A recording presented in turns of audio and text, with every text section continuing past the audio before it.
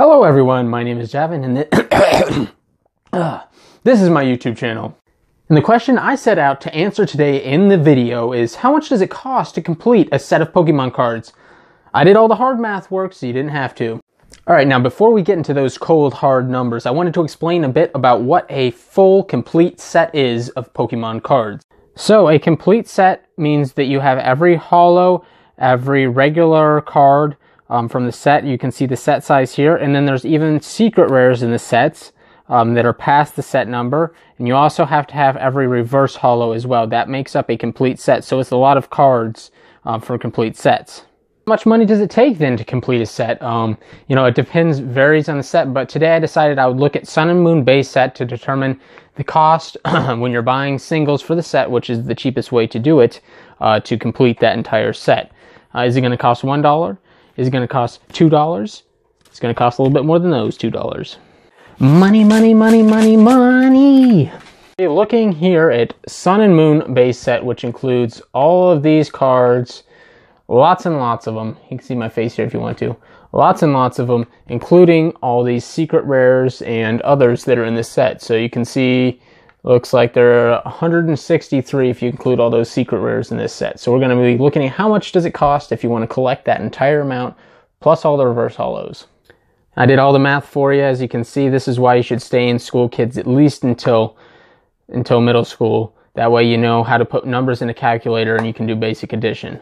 So that would be my suggestion, kids. Stay in school until you get to middle school. Then do whatever you want. Make YouTube videos. I don't know. And these numbers currently are based on pricings in January of 2018. And they will be subject to change as new cards come out. Old cards are gone and new decks come about.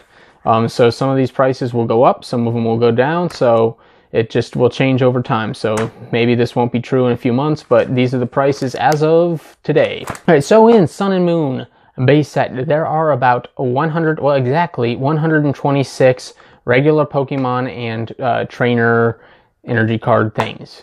And that also includes the holos. They're not really very expensive either, so I just bunched them in and I rounded the average cost for the prices of those cards. So I determined that the average price was about 35 cents or so for whatever singles from that bulk selection, essentially, including holos. Some of those are a little bit more, but I rounded it, and some of them are less, some of them are more, so it's about 35 cents anyway for those 126 cards, which comes out to $44.10. That's a lot of money for those commons, uncommons, and rares, a few holos mixed in there. We're not even into any of the ultra rares, GXs, full arts, or anything. Alright, so now let's talk reverse rares. If you're going to be ordering these singles, and there are 126 available reverses that you could get, the cost is going to come then out to about $63 according to my expert calculations. So we're already at over $100, and we have not even talked about any of the GXs or secret rares at all. Now you can see how I did it here.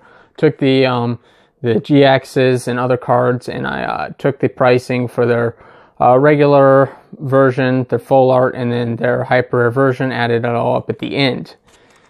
Really complicated math stuff here.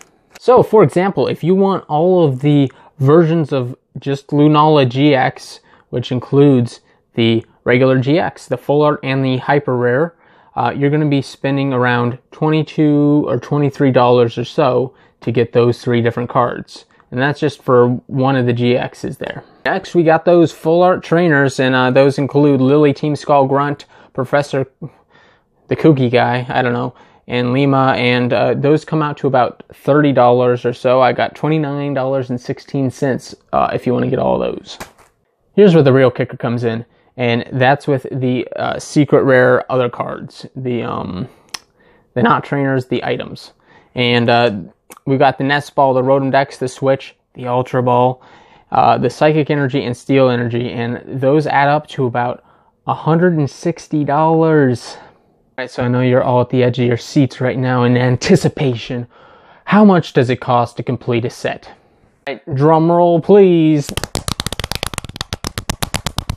Adding all those numbers up with my calculator, the final total comes out to $482.53 to complete that set. That's reverse regulars, your GXs, your full arts, your hyper rares, and everything, your secret rares, it's all there. It's going to cost you almost $500 to complete just one set. That is crazy to me. Those commons and uncommons really do add up there if you're going buying singles for those. Wow, that's a lot of money to complete a set. That's why I'll never be doing it. Nope. Well, let me know in the comments if you were surprised by that number. I was actually pretty surprised by how large that number is. I would have guessed it would be closer to $200, $250, but it's almost $500 for one set. And you know what? It's not even the most expensive set in the Sun and Moon series. So if you'd like me to do future videos about how expensive is that set, let me know in the comments which sets you would like to see me go over, find out those prices, and analyze in depth. Thank you everyone for watching. This has been another episode of, the first episode of, How Much Is That Set?